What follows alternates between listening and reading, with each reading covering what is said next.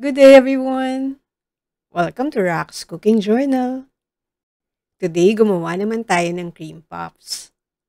Simulan natin sa paggawa ng dough.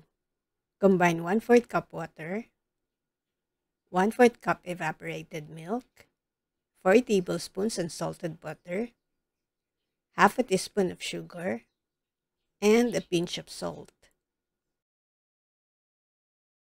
Bring this to a boil over medium heat. Pagkakulo nito, i-turn off muna natin yung heat. Then, stir in half a cup of flour.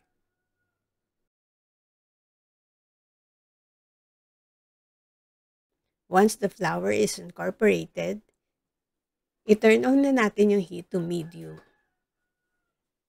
Tuloy-tuloy ko lang siyang hahaluin para hindi masunog yung flour. Kapag napansin mo na may thin film na sa ilalim ng kaserola, i-turn off mo na yung heat nito. Eto siya oh. Then, i-transfer na natin sa mixing bowl. Pagkatapos, haluin lang natin ng konti to slightly cool down. Kailangan din natin ng 2 eggs. Ilalagay natin ito one at a time.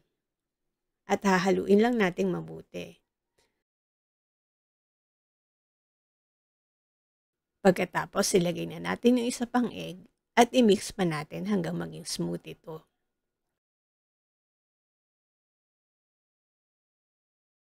Then, i-transfer na natin sa piping bag. Papahiran ko lang yung tray ng mixture. Konti lang para maging stable lang yung parchment paper natin. Then, pipe na natin yung dough.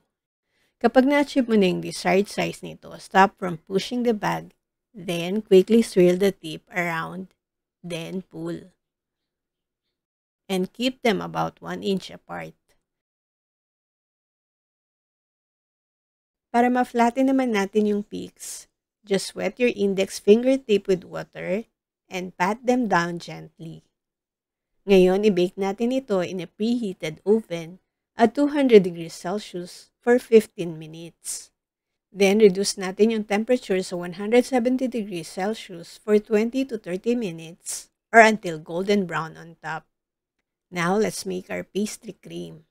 Combine lang natin yung 2 egg yolks, 3 tablespoons sugar, 2 tablespoons cornstarch, and 200 ml evaporated milk.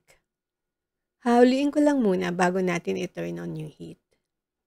Once na ma-dissolve na yung cornstarch, i-turn on na natin yung stove to medium heat.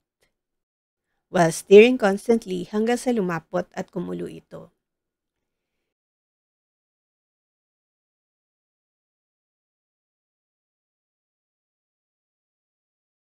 Ita-transfer ko na siya sa bowl at tatakpan. Then, let this cool completely in the fridge. In a large mixing bowl, beat half a cup of chilled all-purpose cream.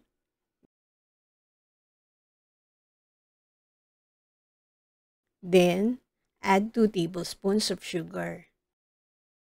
Mix well until well combined. Then, ilagay na natin yung chilled cream mixture. I-mix natin until creamy and well incorporated.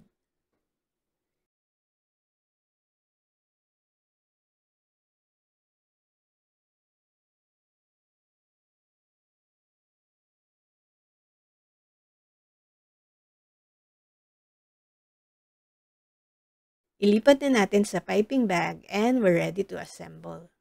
Para malagyan ng filling, butasan natin sa ilalim yung cream puffs using chopstick.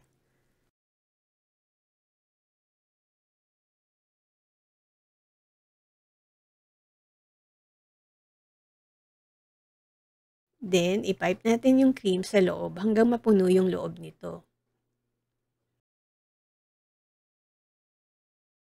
Ayan, umapaw na.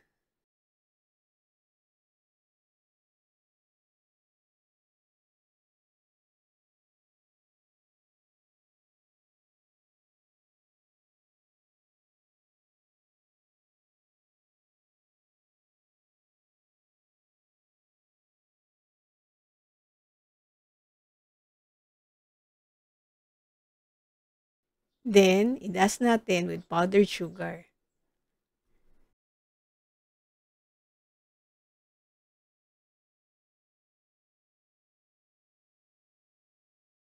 Let me show you the inside.